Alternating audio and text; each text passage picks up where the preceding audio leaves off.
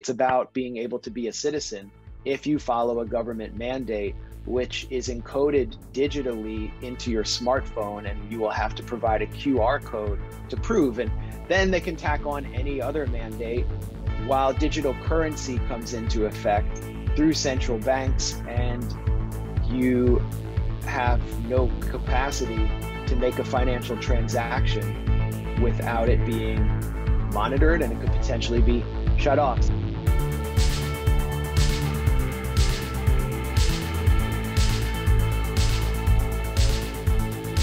Max Blumenthal, welcome to the show. Good to be here. Yeah, thank you very much for being on. I've been a big fan of yours for a while, and it's been a goal of mine to have you on the show, so I really do appreciate your time.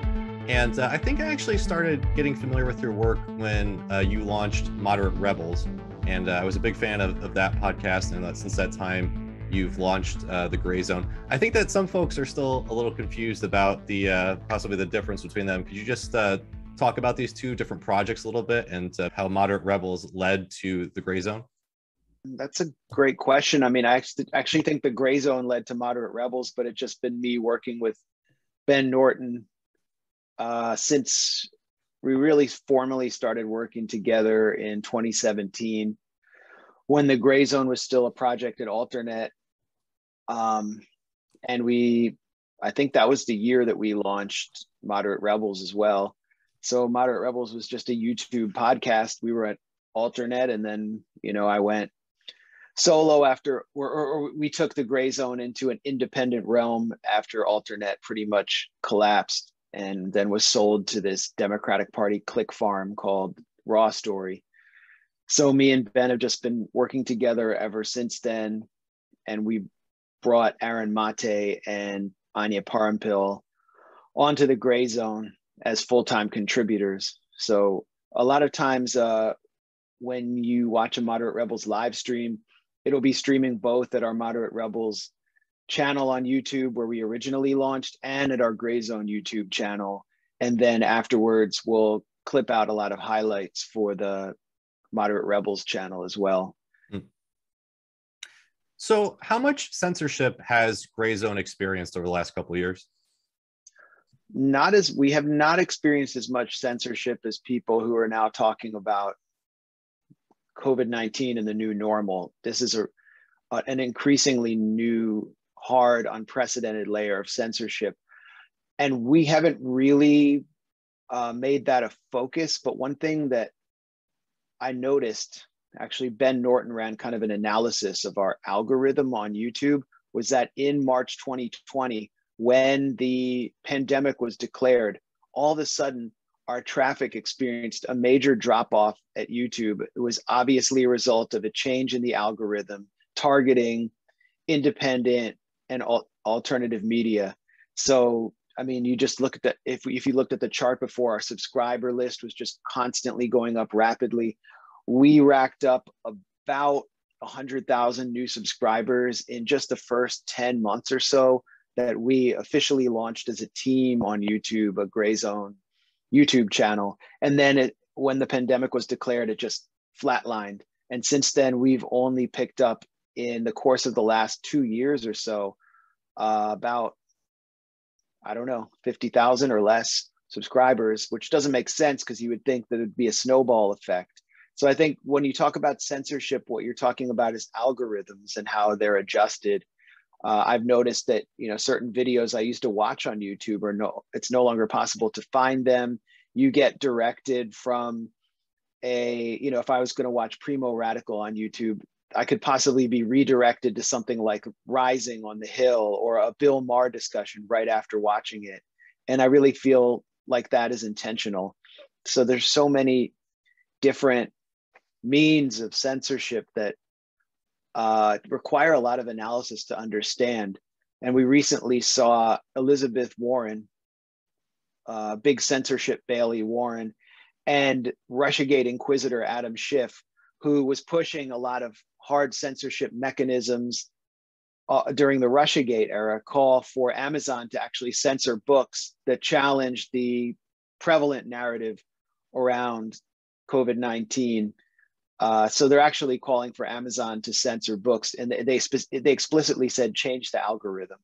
So I think that applies to anti-imperialists too. The algorithm has been changed for us to kind of, without us being able to complain and howl that we're being banned and censored, it's harder to find the gray zone if you're just kind of browsing around YouTube looking for a certain kind of content that might be critical of U.S. foreign policy, for example.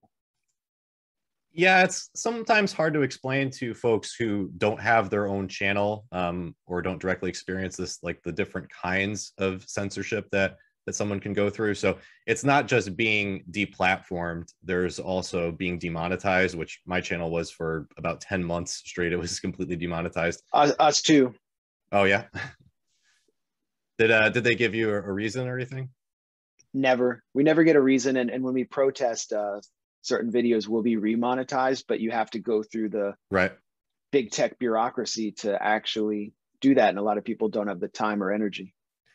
And then, I mean, also, as you mentioned, they just hide things. Like I've searched YouTube before, like for the title of my video, like in quotes, the title of my video, and it won't come up.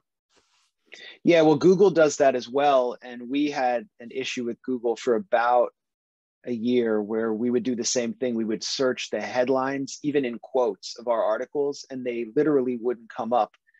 And one time we were in Honduras, so there's a different algorithm there. So we would search for our articles in the same fashion and then use a VPN to get us on a US IP and do a side-by-side comparison. And in Honduras, our articles would be the first thing that would come up, even if you would just search the subject matter, because we cover a lot of topics that much of the media doesn't even cover. So it was obvious there was a US algorithm put into place to blacklist us, and apparently and I mean, the list is growing. Yeah. And I've also noticed too that they seem to kind of stop you when you start taking off. So I've had a couple different periods where like views or subscribers will just like start skyrocketing because of some videos.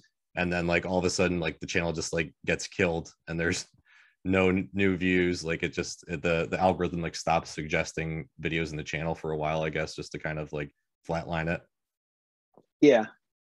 We've all experienced the same thing. And, there's so many different ways that censorship can be deployed without us being able to formally call it censorship. So I think we probably need a different language to understand what's taking place. And I mean, I just knew at the beginning of the Russiagate era that this was going to be a problem that we would all face. Alternative content creators, alternative media, independent journalists, especially those who are critical of the official narratives around, anything from the dirty war on Syria to the new Cold War with China, to police brutality in the U.S. That we would be put on lists conceived by think tanks like the Atlantic Council, which is it's NATO's unofficial think tank in Washington. They have a digital forensics lab that has been brought in by Facebook, by Twitter, as kind of a consultant to determine who should be sort of soft censored, shadow banned, and who should be amplified. And so basically, big tech is the state. Big tech is US intelligence, but we can't claim that our free speech rights are being violated because we're not operating technically in the public sphere. And it's the perfect mechanism for the national security state to employ. They have, they can have their censorship and deny it too. Yeah, and I think it's kind of ridiculous also when you see conservatives or libertarians, even as they're being attacked and deplatformed and shadow banned, they will still say, well, they're private institutions, so they can do whatever they want. But they're not really private institutions per se. It's, as you mentioned, it's NATO kind of informing these decisions. It's the state and big tech kind of working together. I mean, in a similar fashion too to what we're seeing with the vaccination mandates. It's a cooperation between big business and big government.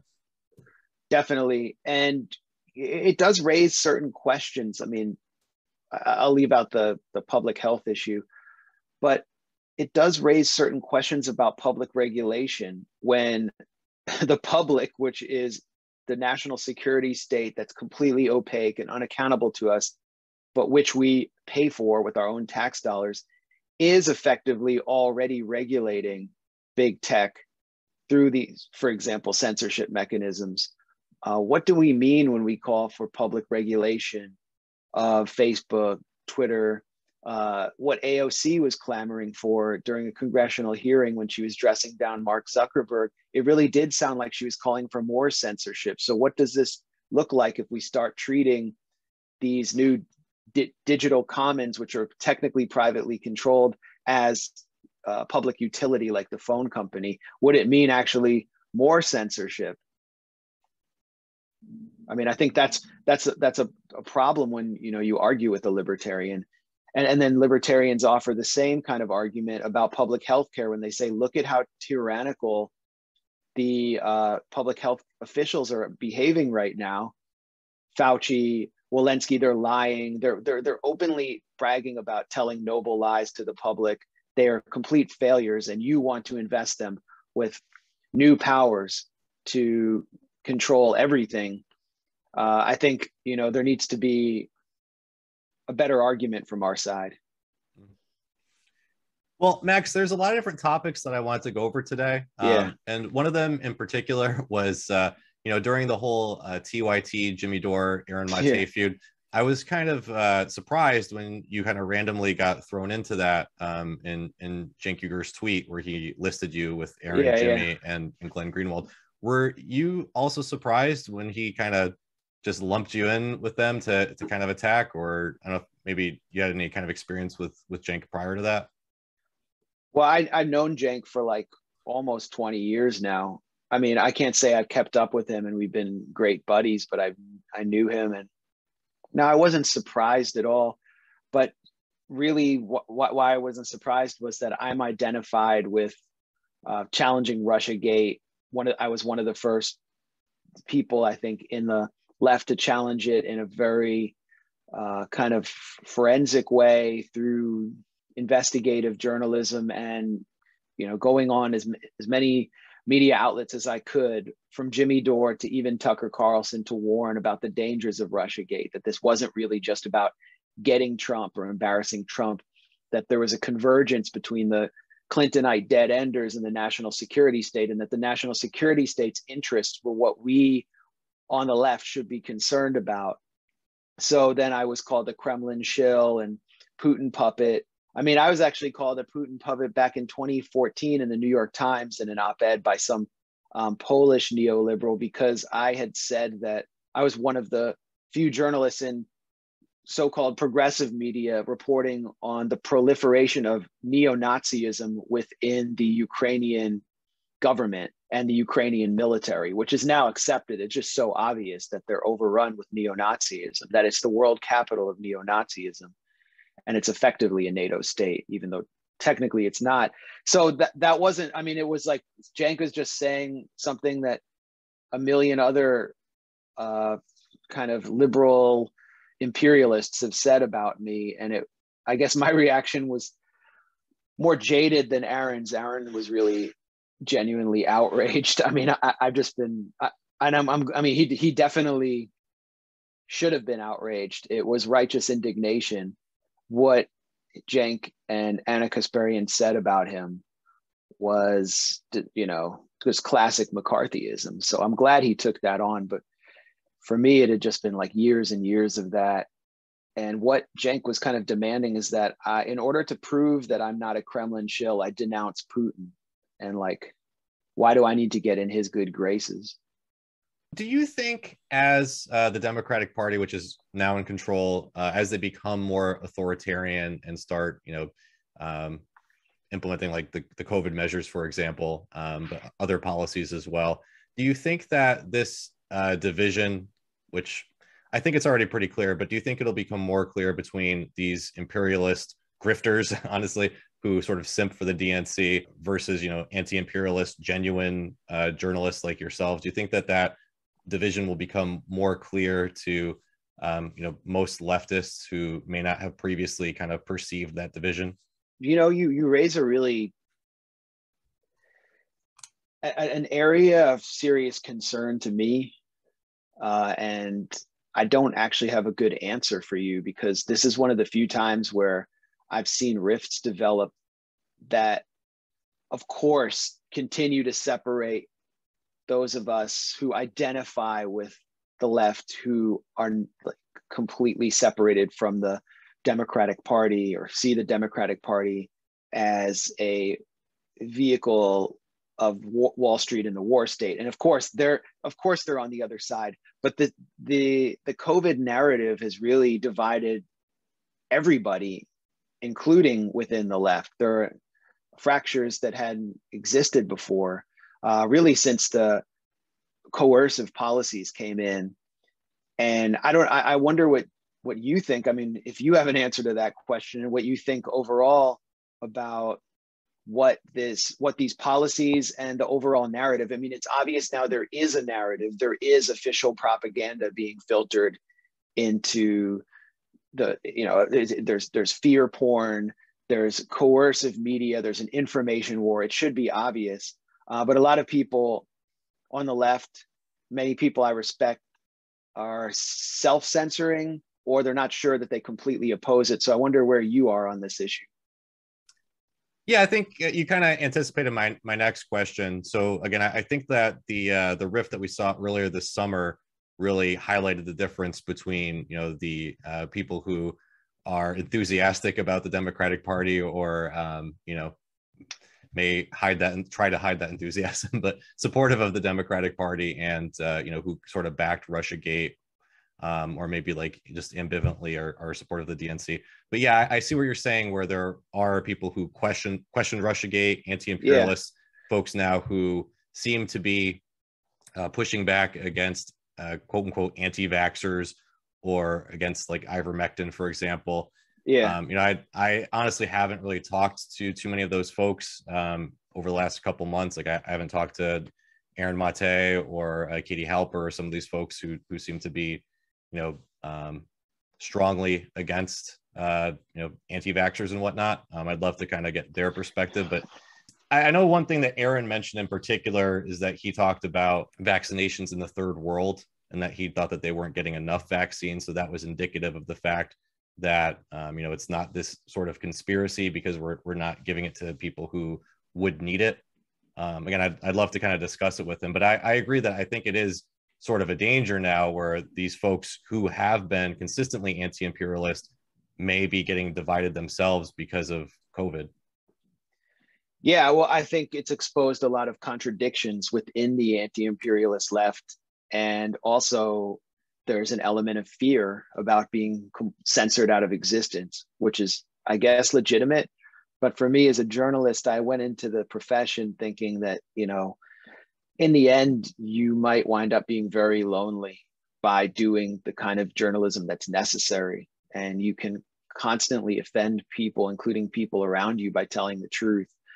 So I'm trying to approach this journalistically instead of as an influencer or someone who's built up an audience that I need to maintain and cater to in order to maintain a living or my platform.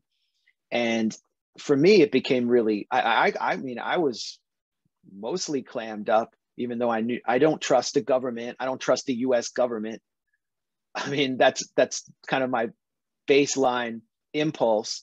And so I was suspicious about what was taking place throughout the pandemic, throughout 2020, particularly with the lockdowns.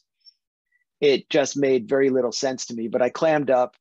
And then once the vaccines came into mass production, and it was clear that they were very leaky, what I always suspected they would be like, they don't prevent transmission. So it's an individual choice to maybe prevent severe illness or death if you want to take one, but it's not actually technically protecting others. That's something Fauci and CDC director Rochelle Walensky have both admitted to during the Delta variant, but I think which was always true. And at the same time, they're being pushed on the population in such coercive ways that the entire swath of the US population and the global population that is resistant to taking them is being demonized in much the same fashion that the Russians were demonized during the Trump era, or the quote unquote terrorists, and Muslim Americans were demonized during the Bush era.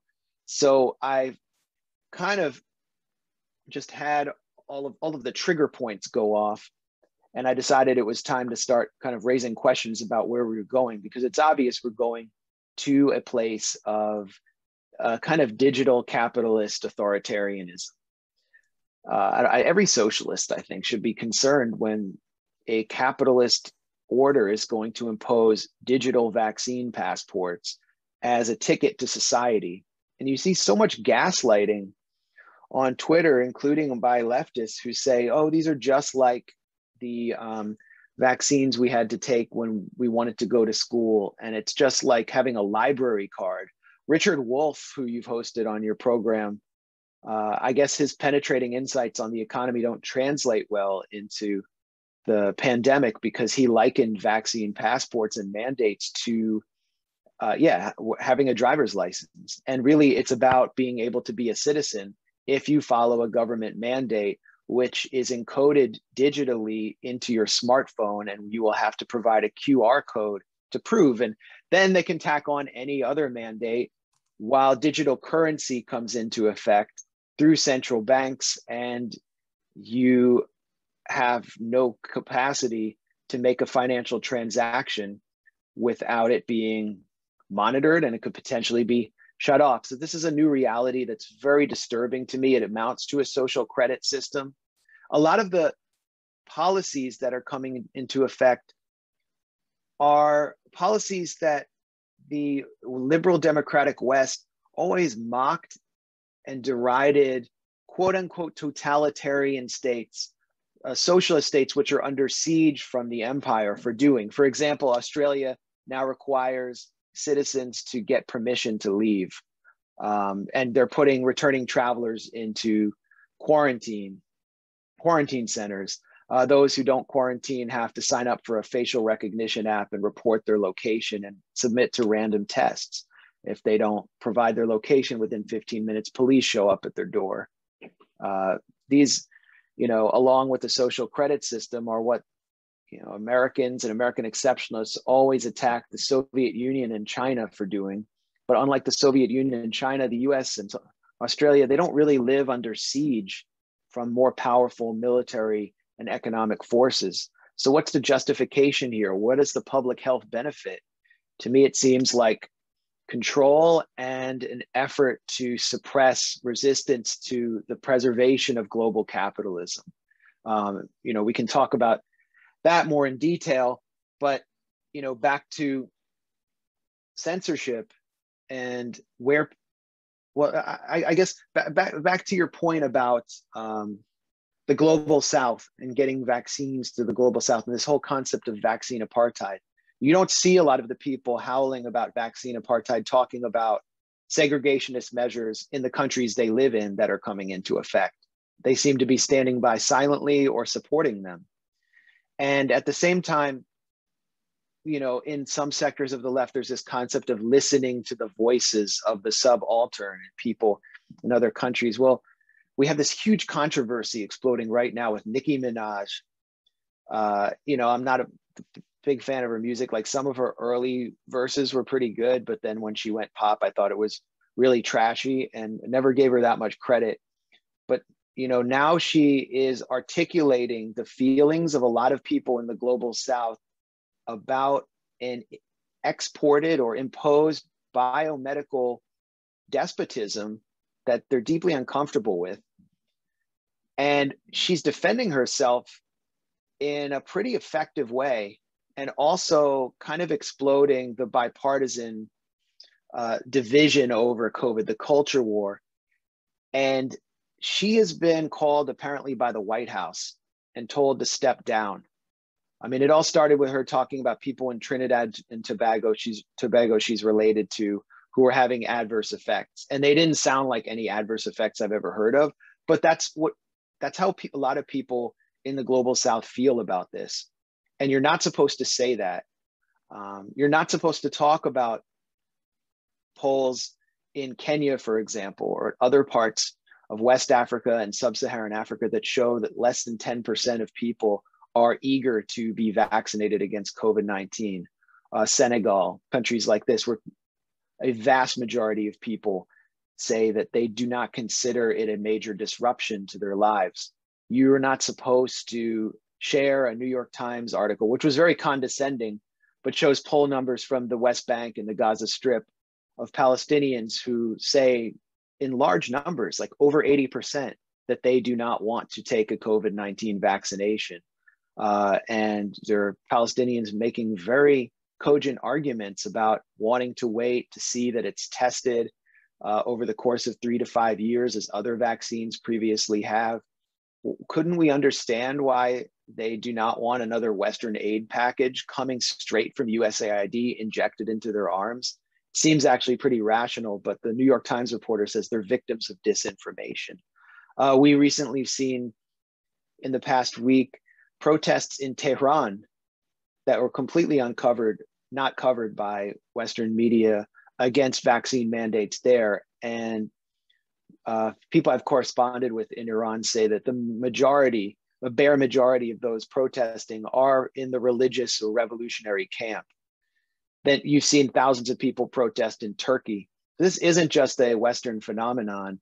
And people who say that, you know, the real problem here is the failure to get them vaccines. Well, I have no problem, like personally, I wouldn't have any problem with getting access to vaccines that have shown that they can reduce the severity of illness. And I know people who want them, but they're not actually looking at the reality or recognizing that there is there is an ulterior agenda here.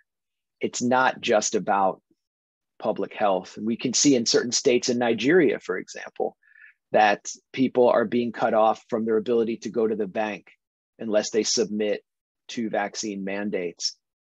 Where is this coming from? I mean, from their perspective, it's coming from the West, these policies. It doesn't feel authentic.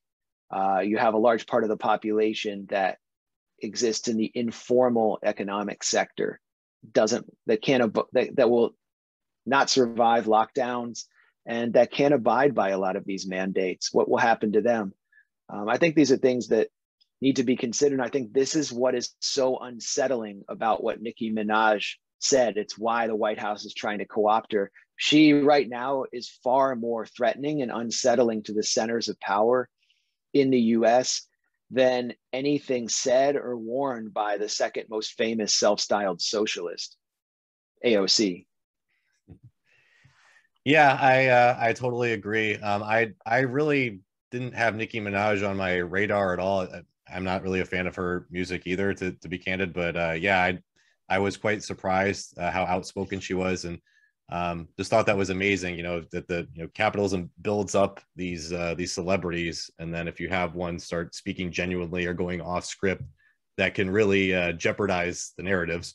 So, you know, I was emboldened by that. I thought that was pretty awesome. But you know, you have to wonder. I mean, this is where we are. This is where we are in the U.S. right now, where it's just random people coming out and speaking out and threatening power. It's not who we typically expect, and those who we would expect to challenge power, who define themselves as socialists, are fully invested in the contemporary system and trusting the experts and so on. So, I mean, you know, I'm thinking of Bernie or AOC.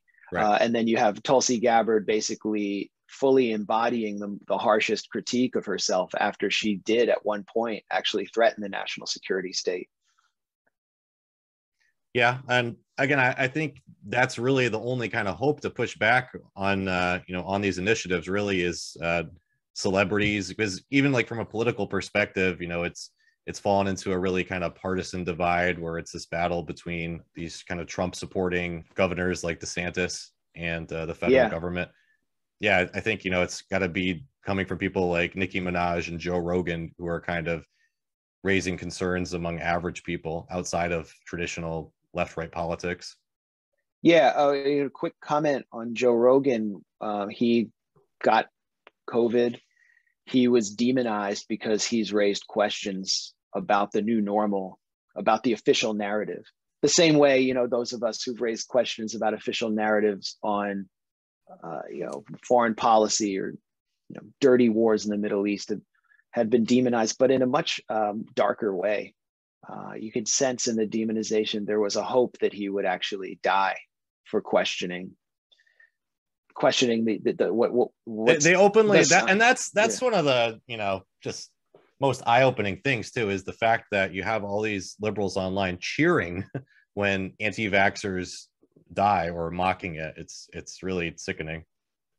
Yeah, and it's encouraged at the highest level. I mean, you can see the CDC's hand in pushing this kind of fear mongering. It encourages self-censorship too. If you're a public figure and you want to speak out, just keep in mind, if you get COVID, everyone's going to be cheering for your death. And if you somehow die of it, well, then people will celebrate your death.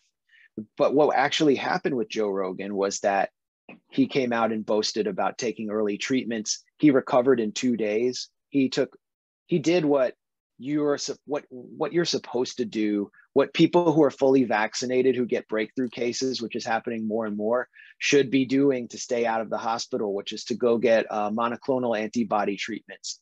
Like, if you're watching this, I don't give medical advice, but, you know, many people that I know and doctors I've spoken to who prescribe early treatments have had great success with monoclonal antibodies. I don't know if they even have any side effects, and you just go to a local clinic.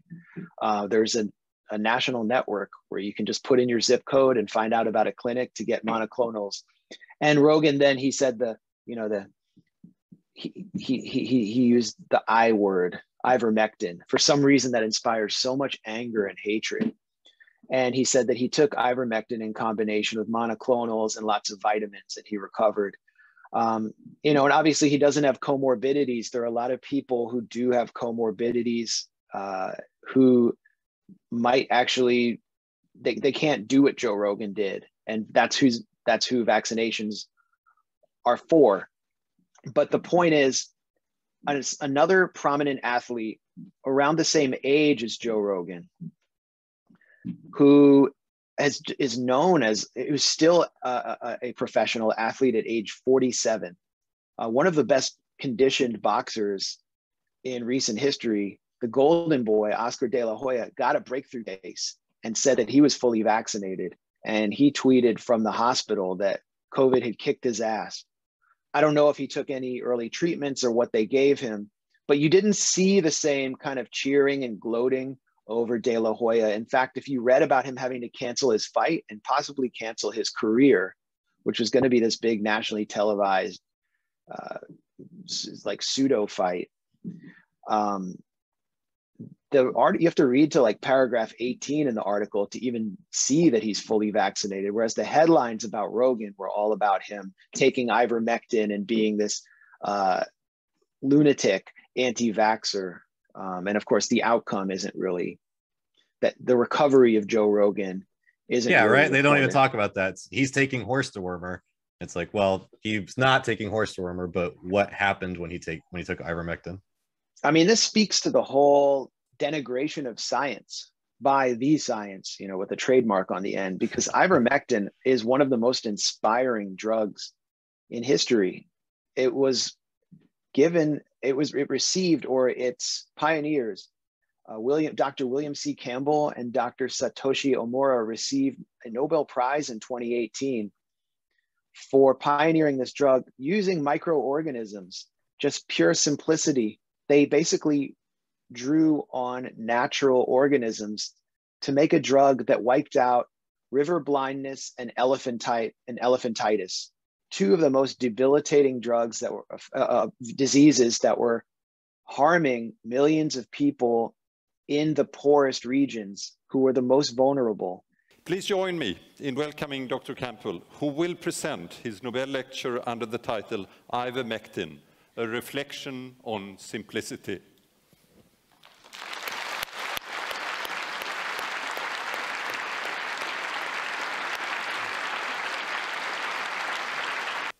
So at that time, we had information suggesting that ivermectin might be useful in humans against a variety of parasitic worms, including hookworm, for example. But it was clear when one would evaluate the situation that the best way to meet an unmet need in human medicine would be to have it used against river blindness, which is caused by yet another species of Onchocerca, Onchocerca volvulus. And that drug has been used to treat tens and tens of millions around the world. It's being used in Venezuela right now, a country that had a public health crisis imposed on it by the US.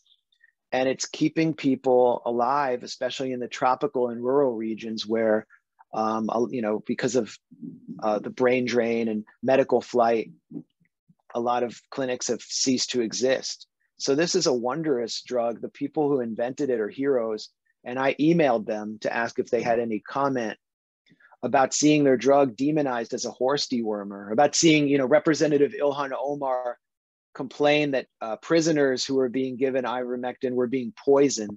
And Campbell responded, and he said that, he's basically taken a vow of silence on this. He will not speak about it, and he won't make a comment on whether it is effective for COVID-19 or not, which is really tragic. But we're seeing their work just denigrated and reduced to this pathetic little football in our trashy culture wars.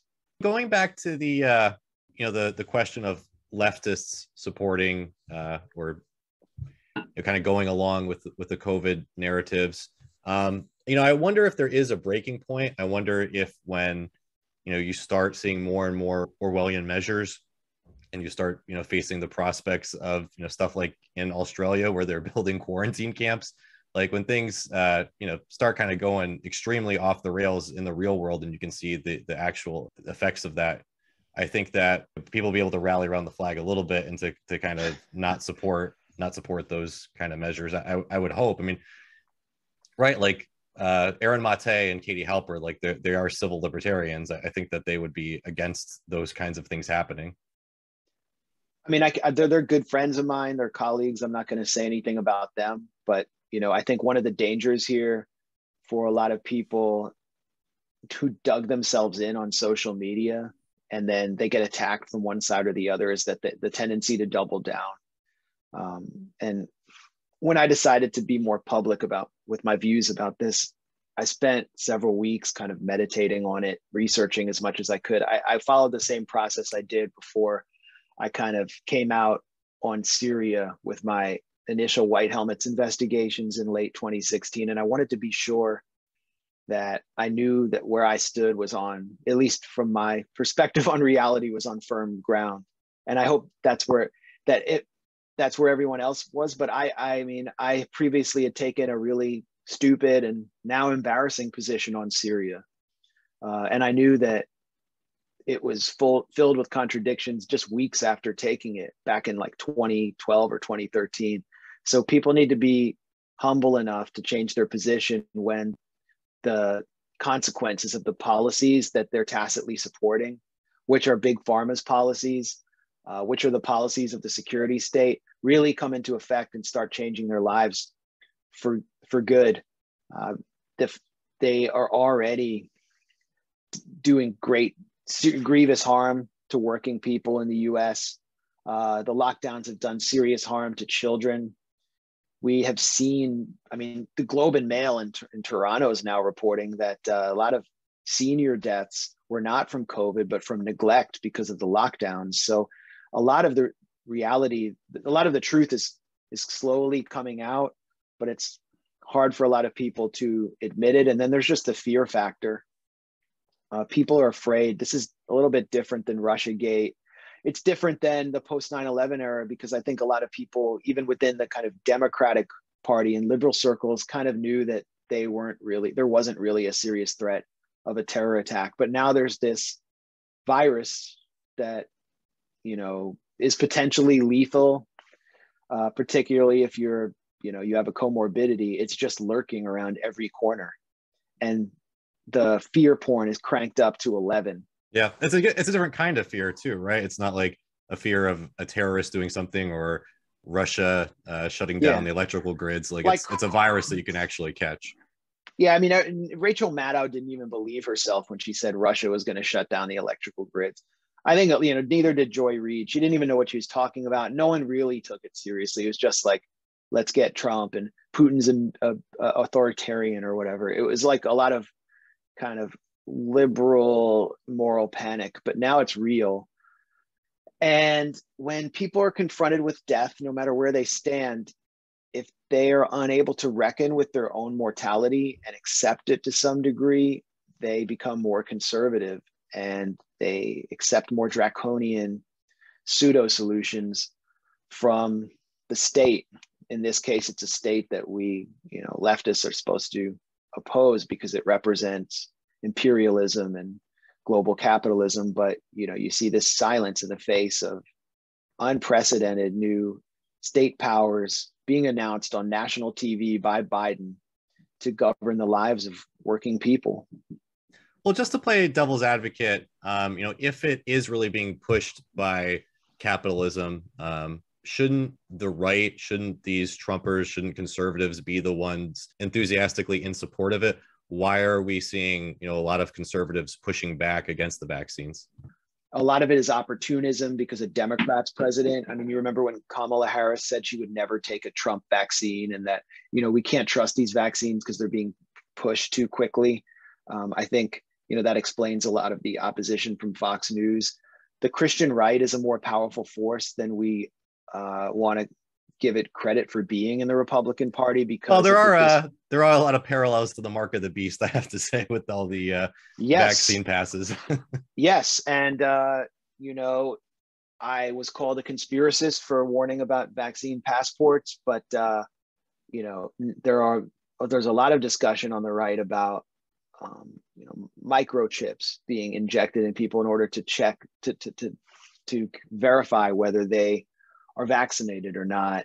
And, you know, 60 Minutes reported on a Pentagon DARPA program to do some version of that, but not to surveil people. But, you know, they can read into all of this and see biblical allusions. There's also on the Christian right an opposition to vaccinations because some vaccines were produced using fetal parts.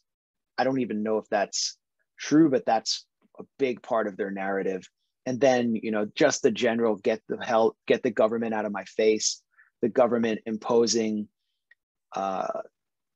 any measures on individuals. You know, the Second Amendment crowd is going to instantly oppose it. And then you have the right kind of taking a populist, I wouldn't call it anti-capitalist, but kind of, you have these right-wing pseudo-populists or, you know, actual populists. I mean, there are genuine populists on the right. They're not, you know, the Josh Hawleys, but they understand where working America is, especially white working people. Like Ted Cruz understands it, this former Goldman Sachs banker, and he knows that they don't want these coercive policies. So he's always first to oppose, you know, vaccine mandates, vaccine passports. He introduced a resolution in the Senate. And the Democrats, you know, honestly, you know, I'm thinking out loud, and it's really difficult for me to completely understand exactly why the constituencies of the Republicans and Democrats are taking the stances they are, but it's very clear that both parties, if you look at the California recall, have found that COVID is a very convenient wedge issue for dividing people. They've transformed what should be a class narrative into a culture war, and it's playing out very well for both sides. And, you know, they love dividing people. They're whether it's Democrat or Republican, they're providing the perfect recipe for our real feudal masters who lord over both parties to get away with whatever they're doing.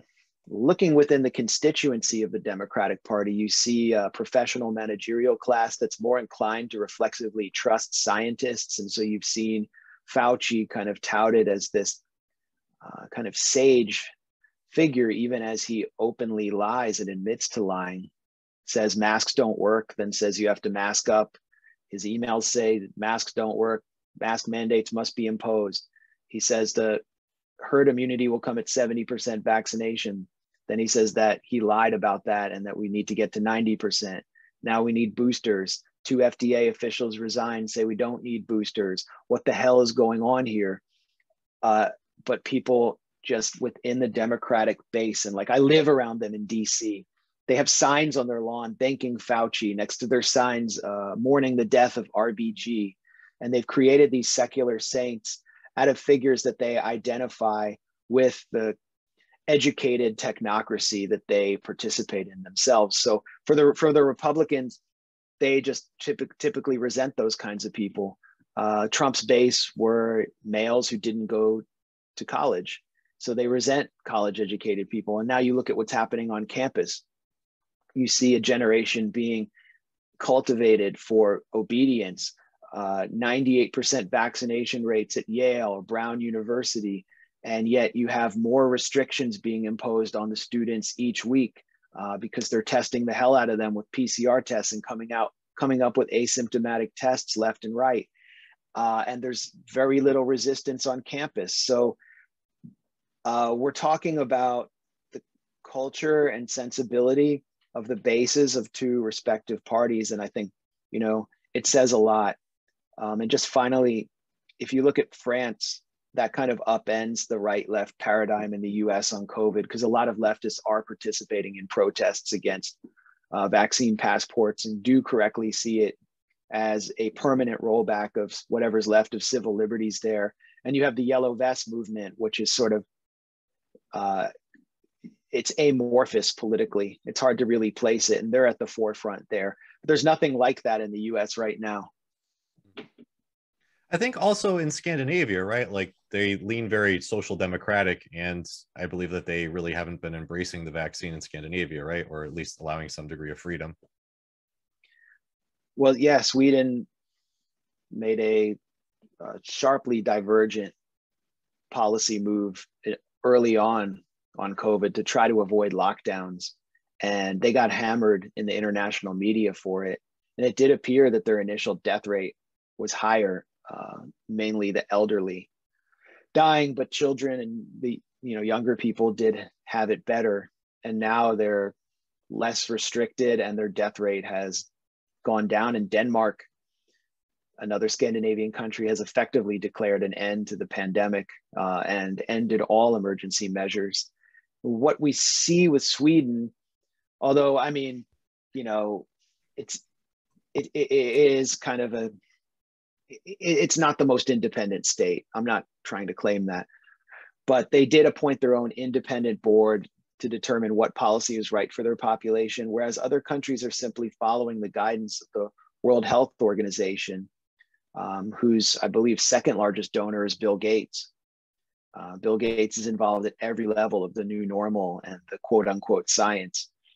And those countries that have followed World Health Organization guidance are getting a kind of one size fits all policy and sacrificing their sovereignty to a organization that poses as a multilateral institution, but which really represents supranational imperialism. Well, Max, I know we're coming up on an hour, which is longer than I said. I don't know if maybe you had a little time left just to run through some patron questions. Sure. Patrons of Primo Radical, for just $1 a month, they can submit questions directly to guests and also support the show, which is very helpful because many episodes get demonetized. I highly suspect that this episode will probably be demonetized. But I did have a few questions for you. Lots of folks were excited about your appearance. And the first question, I don't know if it might be a little bit uncomfortable, but I think a lot of folks actually wonder about it. That's the subject of your father, who many know as being prominent in liberal establishment circles. I've always just kind of wondered too, like Thanksgiving dinners and whatnot. Do you guys have like uncomfortable political conversations, or do you guys just like not talk about politics? Well, I would just ask everyone out watching right now, like, do you agree with your parents on everything? And if you do, like, you're a young person, what's wrong with you? It's like, and then you have people whose parents like change the locks on them because they just have bad parents. But I was always encouraged to kind of question everything. We obviously, part company on what the Democratic Party means. I mean, he really believes in the Democratic Party and defeating the Republicans. And for me, I've gone a different path, but it doesn't mean that every Thanksgiving dinner is a food fight. And he also has a kind of a trajectory from alternative media.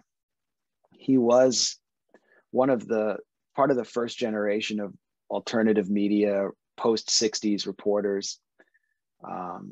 He edited a book alongside Philip Agee, the CIA whistleblower, called Government by Gunplay, on various assassinations. He wrote a chapter on the assassination of Fred Hampton.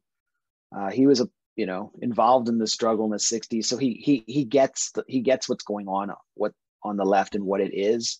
But I think a lot of people in his generation became dismayed after the defeat of McGovern in the 70s, the post-Vietnam era, then seeing Reagan and Bush and just 12 years of Republican rule.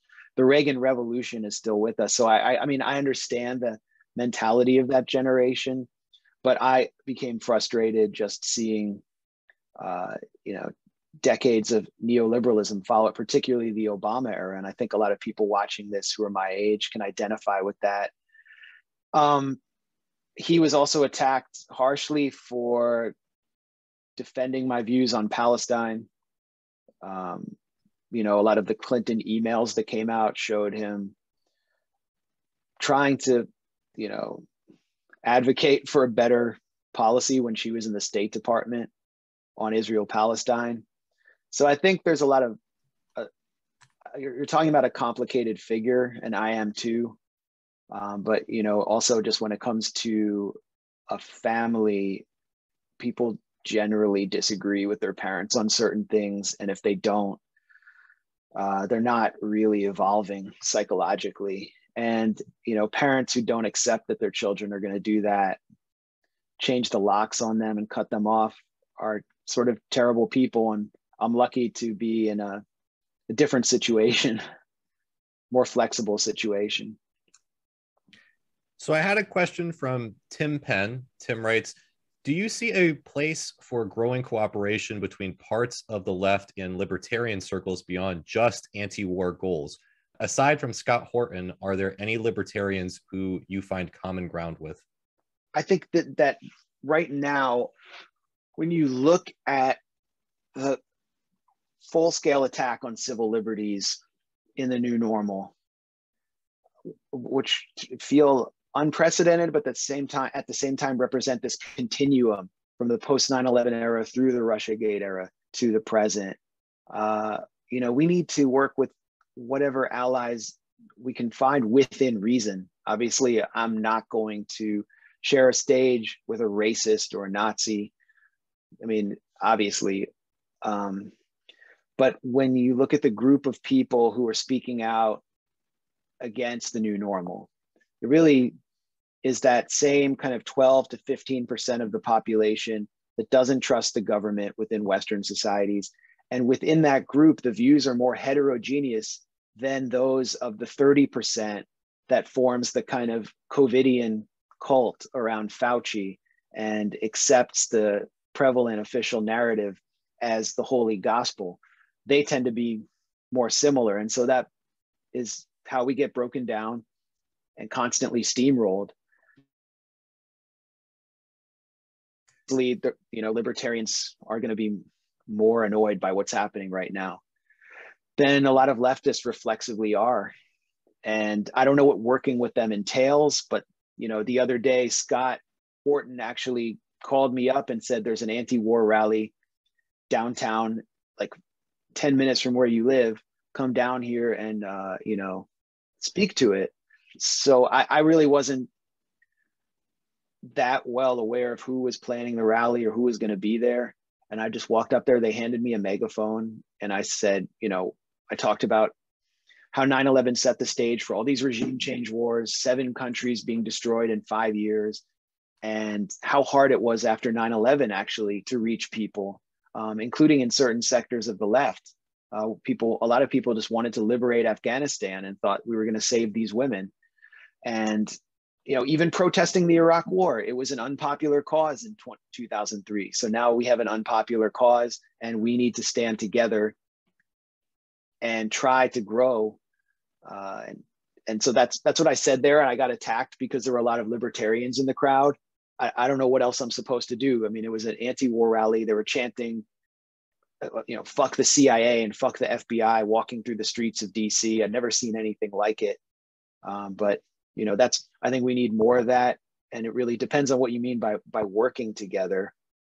But we definitely, need people thinking together and collaborating on how to encourage others to see what's staring us in the face. And then beyond the new normal and all that stuff, the other crisis that's staring us in the face is just massive, massive death and inequality. I mean, I just walk out of my house and see people stumbling around on heroin, homelessness in Washington, D.C., like I've never seen before. Tent encampments are popping up under every bridge. A woman who I would regularly see under a bridge not far from my house died of exposure last winter. And this is barely even discussed. So whoever wants to take on this system, it does. The labels are increasingly meaningless to me. Yeah, funnily enough, I actually had another question about libertarians. It's kind of open-ended, so answer it however you'd like. It says, is Trump actually a libertarian, and does that mean paying no taxes for public programs?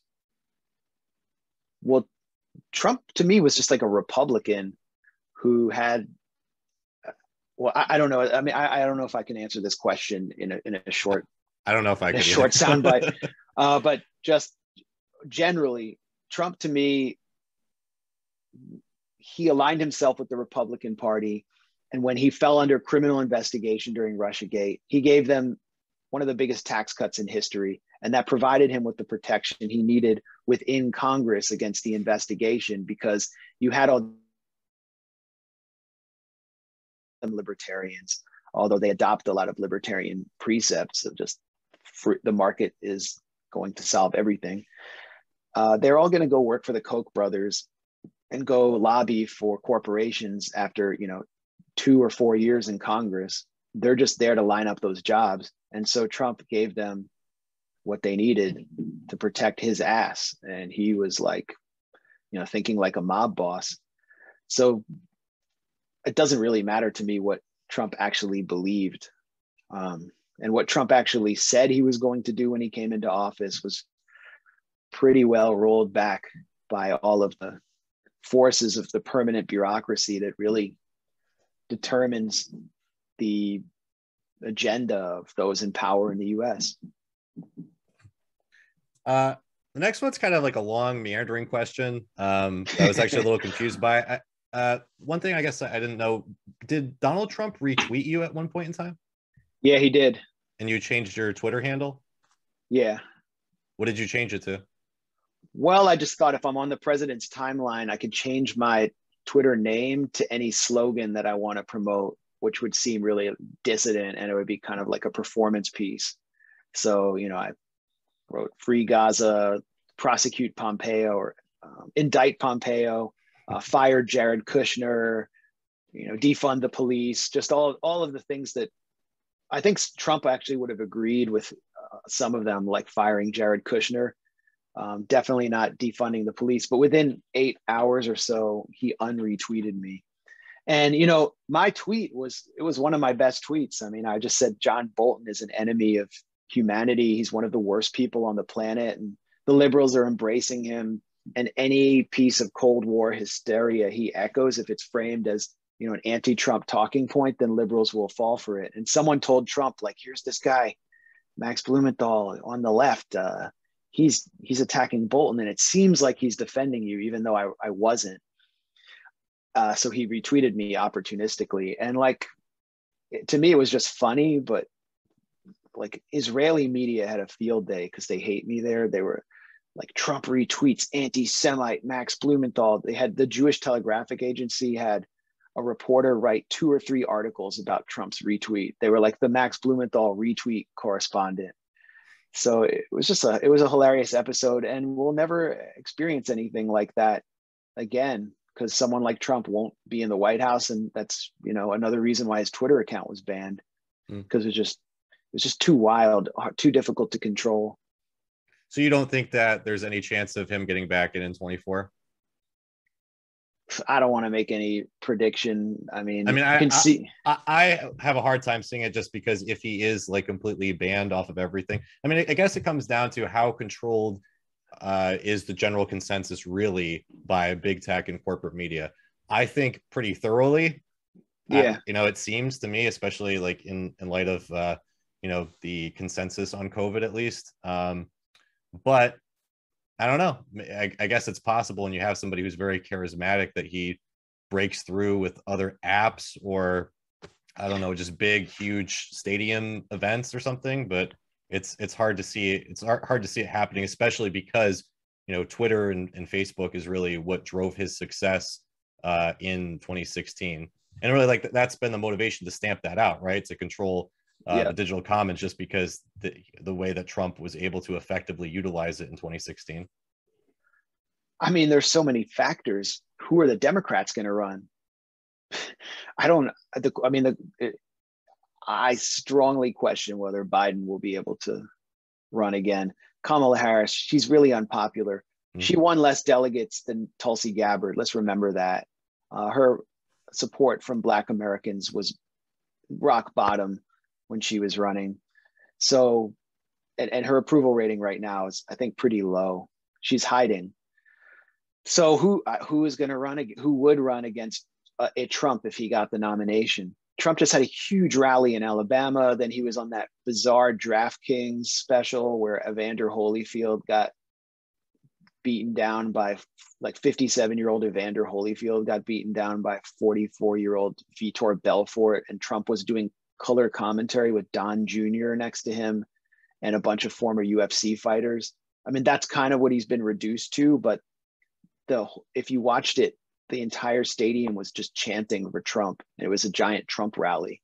So he does still command this grassroots base in a way no other Republican does. And at the very least, all of these DeSantis and Pompeo characters are going to be vying for Trump's endorsement, and Trump is the kingmaker. It doesn't matter how much he's banned.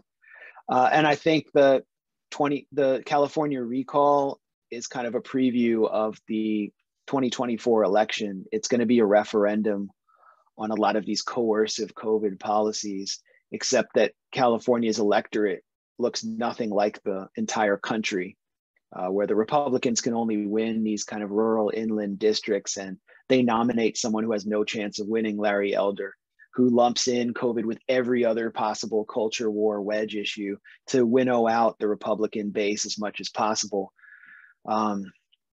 It's going to be, and you're right. I mean, it's going to be one of the most controlled elections we've ever seen. I think January 6th is a huge factor too in the need to control the election, to control the coverage. Well, that's going to be like every Democratic campaign commercial, right? Is just like footage of January 6th. Yeah, and they killed all the cops and things like that, for sure. They were on to kill AOC, and it will be very effective in suburban swing districts where they want, like, the soccer mom vote. Well, last question for you, Max. It's how hard is it to found and run a reader-supported organization like the Gray Zone? How do you keep the lights on?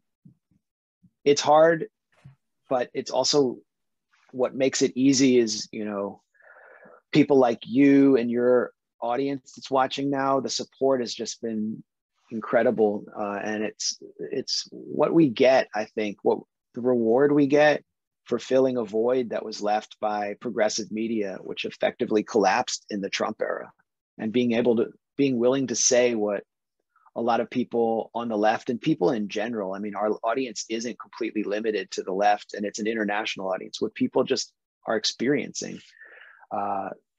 It's not just, corporate legacy media that's failed the American and Western public. It's also so-called progressive media like The Nation, like whatever alternate became, like, Truth Dig got rid of Bob Scheer and Chris Hedges. I don't even know what it is anymore. The Real News, which was this incredible institution founded by Paul Jay. Democracy Now! Democracy Now! Exactly. I mean, Democracy Now! Is the perfect example because it's still standing and it's still being funded. Those other institutions are like shells, maybe not the nation.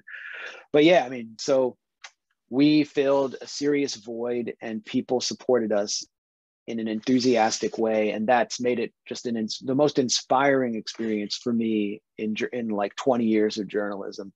How hard is it? Well, I have colleagues who are really adept. Ben Norton is like a Swiss Army knife. He can do so much technically as a video editor, as a writer, and Aaron Mate and Anya are pumping out video content, and so they lit up our YouTube channel, and we have a really cool editor who's a friend from the Real News days. And my job is to basically, in addition to doing investigative reporting, which I think is the hardest part, just finding time to do an investigative piece. When I do one, you have to really go down the rabbit hole and you can't really function on a normal level. You have to basically be sitting in a room for at least a week writing it, in addition to gathering all the research and doing the reporting. So that part's the most difficult for me. And then editing everyone and kind of being a curator, going out and finding and cultivating writers, and then doing, our Moderate Rebels podcast as well. And I just launched another kind of podcast. It's a live stream every week at Rockfin called Foreign Agents. Rockfin's kind of given me a sanctuary from YouTube. I don't have to deal with the demonetization and the censorship. So it's more free form there. But, all of these things kind of take away from what I value the most, which is investigative reporting and writing. And fundamentally, I'm a writer. The most fulfilling thing for me to do is to write books. And I think books are one of the most powerful vehicles for educating or radicalizing people. And, being taken away from writing by running this operation, or to not be taken away from writing by running this operation is the biggest challenge for me. And at the same time, it's if your questioner is looking to launch an independent website, news site, my advice is just do news. That's what will set you apart. Like, do real reporting, make phone calls, go out in the field and do the work, because there's already enough punditry out there and it's very hard to break through with it. And there's very few journalists. There's very few legitimate journalists. One story that I broke on this show was when Mike Gravel was co-endorsing both Bernie Sanders and Tulsi Gabbard. And his campaign, for their own reasons, were misrepresenting him and saying that he was just endorsing Bernie Sanders. And it seemed as though there was no journalist in the world who actually wanted to call Mike Gravel and talk to him about it. So yeah. I did, and found out that it was a co-endorsement. So there's a lot of, they're just trying to actually speak to people and break news. There's not many journalists actually doing that. There's a lot of people just kind of transcribing what happens on Twitter. Yeah, exactly. And then you wind up becoming kind of a force multiplier for corporate media because you're just linking to them and relying on their accounts. And it isn't that hard to pick up the phone. I think it's just a question of having the time to do it. Well, Max, I really do appreciate your time. Thank you for being on the show. Sorry to run over longer than I said we would. But for folks out there who would like to follow you and support you, how can they do that? Well, we ran over because it was a great discussion. So, and I'm a big fan of the show. Thank you. Thanks a lot for having me. And Max Blumenthal on Twitter, thegrayzone.com. That's gray with an A. And Moderate Rebels, we're on YouTube. Check out our Gray Zone YouTube channel. We have new content almost every day there. And I have a show at Rockfin called Foreign Agents. It's for subscribers, but if you subscribe, you get access to all content on Rockfin, which is constantly growing. And because YouTube just sucks so hard and is so censorious, I think places like Rockfin really represent the future for political content creators and journalists. Max, thanks again for being on the show, and hopefully I can have you back at some point in the future. Absolutely, I really appreciate it.